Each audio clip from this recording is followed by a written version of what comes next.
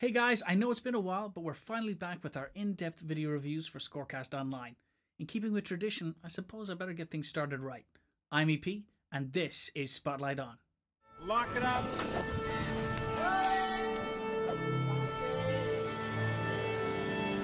Ready. After such a long hiatus, we wanted to kickstart this series with a composing tool that's truly making a difference right now in the sample library world.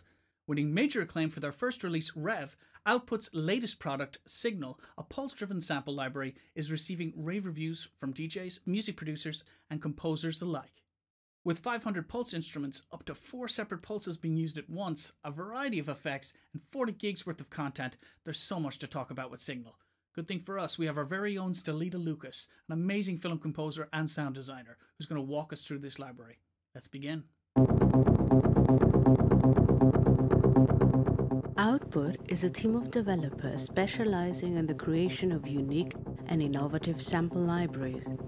Following the success of their highly acclaimed first library, Rev, which was a tribute to reverse sound, they have now released Signal, a library that takes the art of creating pulses to a whole new level. Signal is a Kontakt-based library that runs on both the full version and the free player of Kontakt 5.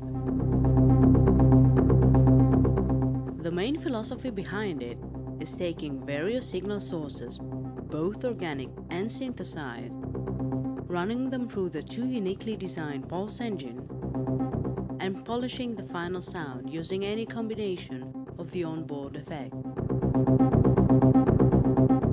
Let's now have a look at some of the features that make Signal a unique library.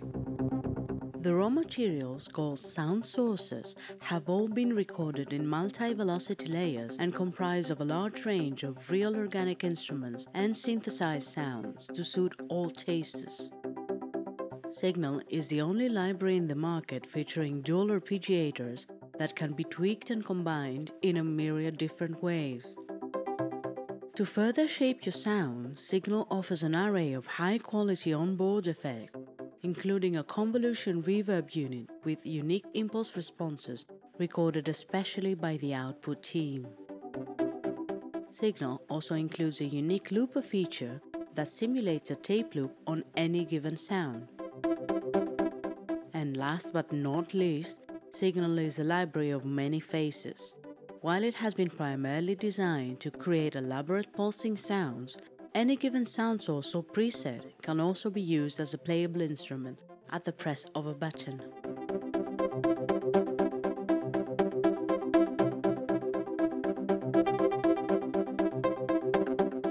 The entire Signal library comprises of just a single Kontakt instrument patch. All sounds and presets are accessible via a clearly laid out and well-organized user interface. As you all probably know, the best way to get acquainted with the new library is to try out the presets. To access the 500 presets that come with Signal, click on the preset name at the top center of the interface. The presets have been organized based on an intuitive tagging system. Simply click on the tabs describing the kind of sound you're after, and the filtered results will be displayed on the right-hand side. Now let's talk about the raw materials of this library called sound sources. The end result you hear when pressing a key on your keyboard is just the final step of a series of creative and complex routings of two sound sources. You can select a sound source by clicking on the appropriate icon, and as you can see, you have a vast amount of choices of both organic instrumental and synth sources. One of the beauties of Signal is that you can choose a different sound source for each of the two pulse engines, essentially creating a deeply layered sound. At the heart of Signal lie of course the two pulse engines. The sound source that you have selected passes through the corresponding pulse engine, which utilizes not one but two different rhythmic manipulation devices. You can choose what type of rhythm to use from a variety of options, and you can also set the pulse rate for each rhythm individually.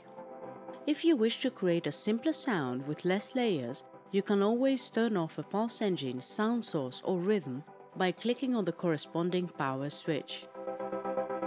The Advanced tab gives you access to a host of new sound mangling possibilities. Each pulse engine features 6 rhythm sense effects which can receive signal from either or both rhythms. Some effects are standard such as volume, panning and filter resonance, while others such as filter, tube and bite can be further shaped by clicking on their button to access the effect controls. The filter, tube and bite effects can also be disabled by clicking on the power switch button. Controlling the level of each rhythm sent to each of these effects is just a matter of clicking and dragging your mouse inside the corresponding icon. The Advanced panel also features extensive envelope controls to further shape your sound to taste. These controls can be used to control either the volume or pitch envelope. Keep in mind that pitch envelope controls are only available in some rhythm types. Following the pulse engines, the sound inside Signal then passes through a series of high-quality onboard effects that you can tweak and customize to suit your needs. You can access the Effects panel by clicking on the Effects button on the top left of the user interface. The effects are neatly organized into 2 categories, Global and Pulse-specific. The Global tab allows you to use up to 9 different effects, including a high-quality convolution reverb with impulses recorded by the output team. By clicking on either the Pulse A or Pulse B tab, you gain access to the Pulse-specific effects that are separate from the global ones and can be turned on and off individually for each Pulse engine by clicking on the relevant power switch button. The real beauty of this library lies in the so-called macros. The output team has taken a fantastic product and pushed it a step further. These 4 sliders are intuitively programmed to control the most important aspects of each individual sound preset, and they are uniquely set for each different sound.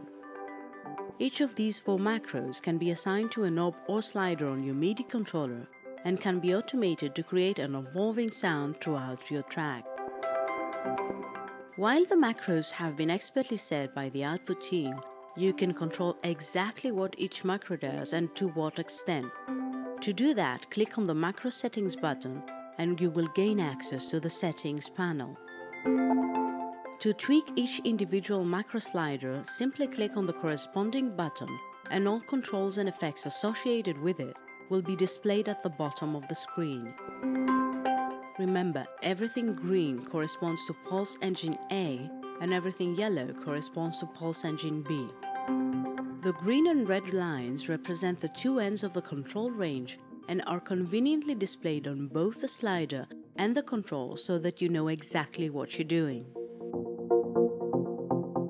If at any point you're unsure as to how to do something or what a particular slider or knob does, you can access one of the most intuitive user manuals I've seen to date by clicking on the question mark at the top right of the interface. Instead of writing a lengthy user manual, the output team has really made an effort to make this library easy to use by providing tooltips directly displayed on the GUI.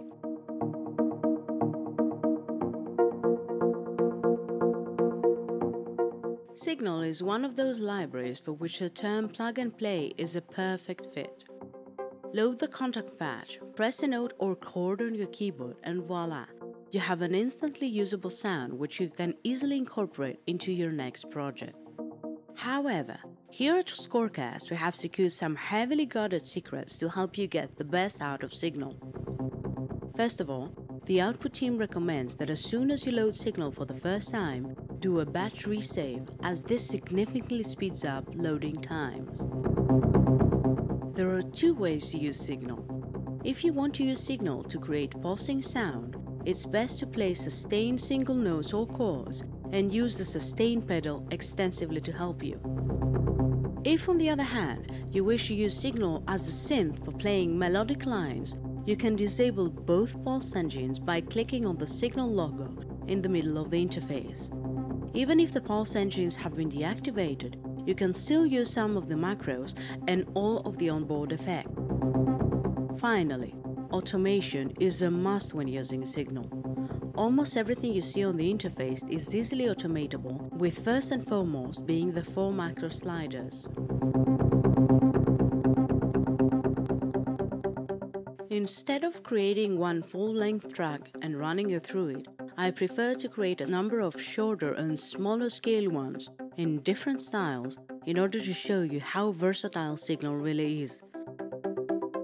The first example is a typical EDM track. Aside from a couple of drum loops that I just dropped in the project to give a sense of rhythm, all the other elements are exclusively made with Signal.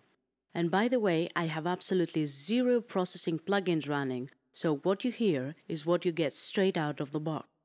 Let's listen to the track once and I'll explain what I did.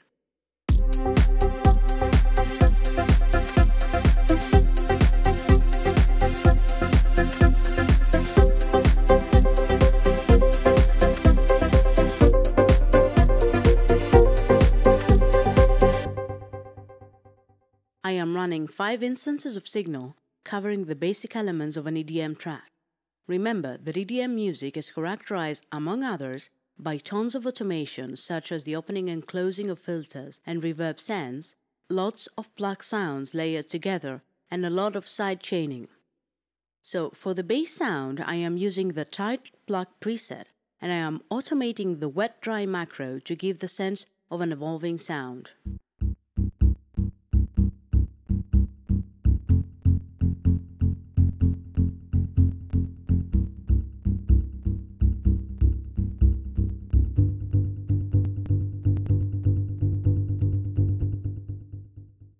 For the harmony, I am using yet another instance of the tight plug preset, and I am automating the open-closed macro that is essentially the opening and closing of a filter, which, as we mentioned, is a very common effect used in electronic dance music tracks.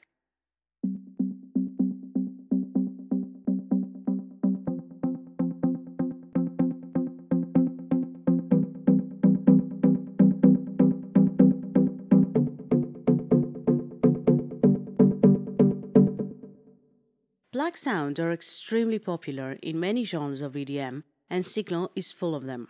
Here I am using the retro analog presets with both pulse engines deactivated, and I have opted to play in the rhythm myself.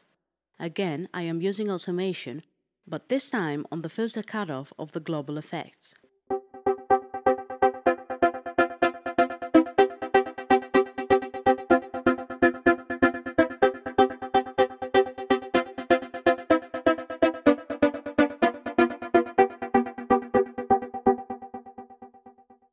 Another very popular technique used in EDM is sidechaining, or the so-called ducking. Signal offers an entire category of sidechain sounds which you can find under the sidechain tags in the presets menu. Here I am using the sidechain supersaw preset, and I am automating the stereo image of both pulse engines ever so slightly.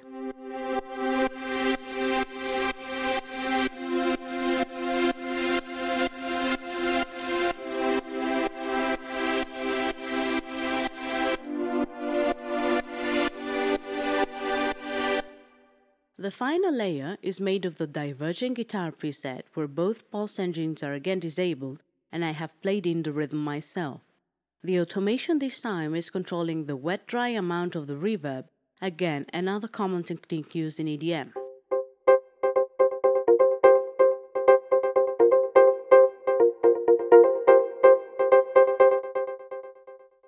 As you saw yourself, with very few instances we have created a very solid backbone for an electronic dance music track. For the next example, let's go to something darker and creepier. Again, I am using just 5 instances of Signal, and I have absolutely zero processing plugins running. Let's listen to the track and I'll walk you through it.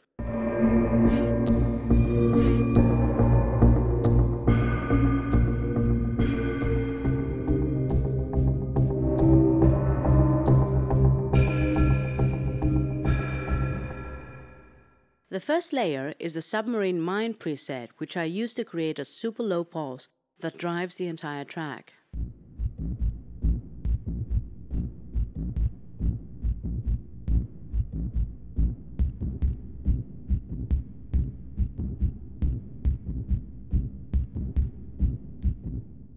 To add to the sense of urgency and imminent danger, I added another pulsing bass sound, this time a little higher register and more gritty, and I automated the first two macros to add variation to the sound.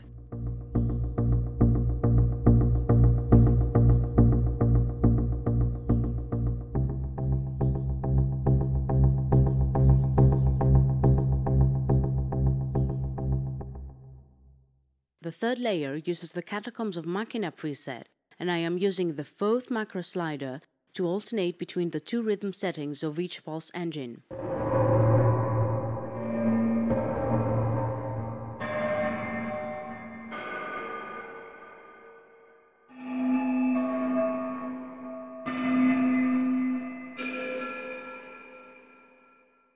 For the next layer, I used the Terrifying Night preset, and since I wanted more of an ambient sound designy kind of sound, I turned off the second pulse engine and automated the third macro slider to gradually increase the detuning of the sound and make the track more uncomfortable.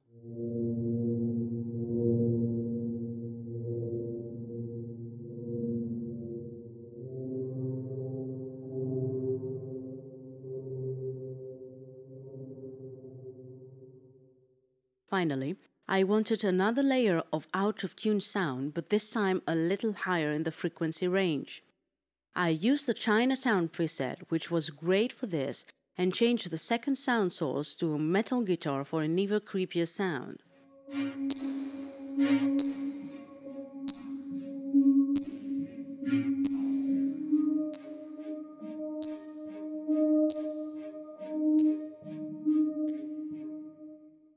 With just 5 instances of signal, you can easily create what can very well serve as the basis of a dark and gritty track for your next film, music library, or game project. Despite its dark interface, Signal can create beautiful and light sounds equally easily. Here is a quick example of a light ambient track using again 5 instances of Signal, and all of them use presets as a starting point with absolutely zero processing plugins added.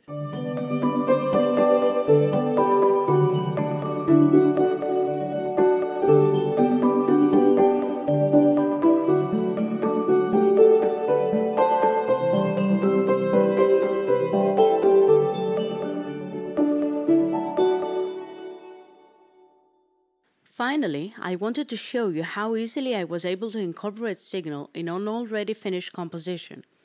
I had a heavy, hybrid orchestral track that I wanted to add some grit and movement to. Since the track was already mixed and stemmed out, and I wouldn't have a lot of room for maneuver to make Signal fit, I thought it was a great test to see how Signal would sit in the mix. Let's listen to the beginning of the track and I'll explain why and how I chose to use Signal.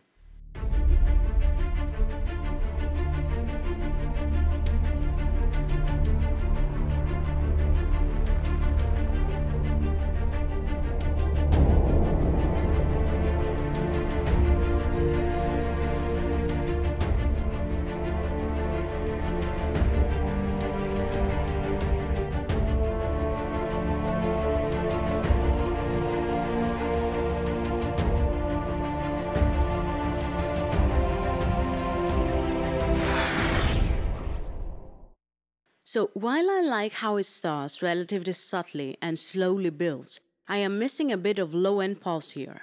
Since, however, there are already a lot of low-end elements present, I wanted a low pulse with some grit to it, so that it would cut through the mix without masking the percussion and low strings. So I turned to my favorite preset, which I'm sure by now you know it's Tight Plug, and here's how this sounds on its own.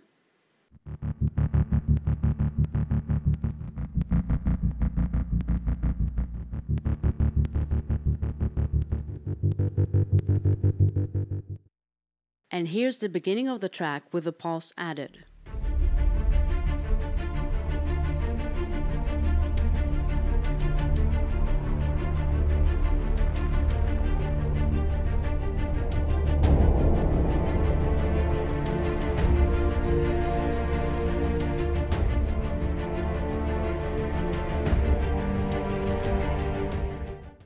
I layered this pulse with another one playing a very similar rhythm but using a much more percussive sound that would help it cut through the mix better for the denser parts of the track.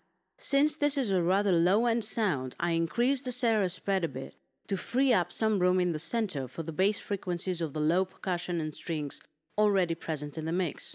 Here's how the percussive pulse sounds on its own.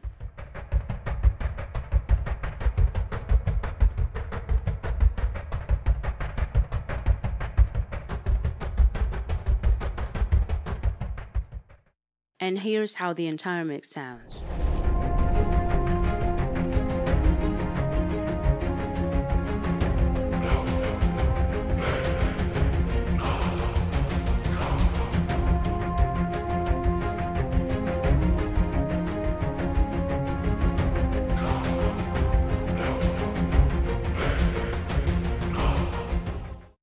These two work especially well at the last section of the track, where all hell breaks loose.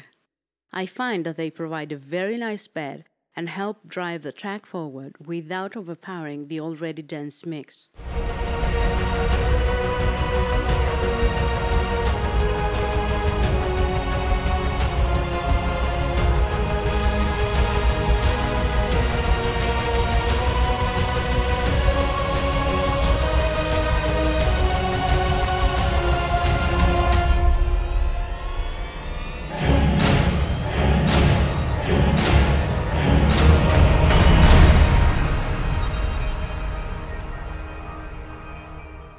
And we finally get to the $1 million question.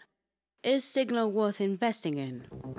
Since I wasn't born inside the Onassi family, although I am Greek, yes, I come from the land of Ouzo and Ella and all that jazz. Anyway, before spending my hard-earned money on a new library, I set two criteria: versatility and what I like to call incorporatability, which I know is not a real word, but let me explain what I mean here. Some libraries sound wonderful on their own, but as soon as you try to combine them with other sounds in a composition or incorporate them into your already existing template, you need to do a lot of massaging in order to get them to sit well in the mix and not mask everything else. Well, Signal is not one of these libraries. Yes, it does have certain sounds that are so great that benefit from being heard with a minimal accompaniment or even solo, but most of the sounds can be easily incorporated into already dense orchestrations or pre-existing template. The other criterion I usually consider in a library is how versatile it is. And Signal is incredibly versatile. Don't be fooled by its dark interface. It can create anything from dark, disturbing and epic to light, ambient and even highly emotional sounds. Given the wealth of the recorded sound sources, the variety of ways in which these can be combined, and the numerous effects available to shape your personal sound, you literally have thousands of choices for pulsing sounds alone. Now add to this the fact that you can disable the pulse engine and use Signal as a synth, and well, you do the math. So if you're waiting for me to spell it out for you, well, yes, in my opinion, Signal is definitely worth adding to your arsenal. It's an incredibly versatile, highly usable library at a very fair price, and you will find a ton of uses in your studio, and it's highly recommended.